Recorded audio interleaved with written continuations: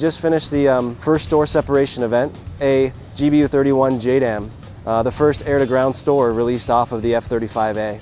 This first weapon release is a result of hundreds of hours put in by our test team here at the ITF. The pit testing that led up to these separations was over 100 releases on the ground to ensure that the separation characteristics match the predictions. Weapon release in 5, 4, 3.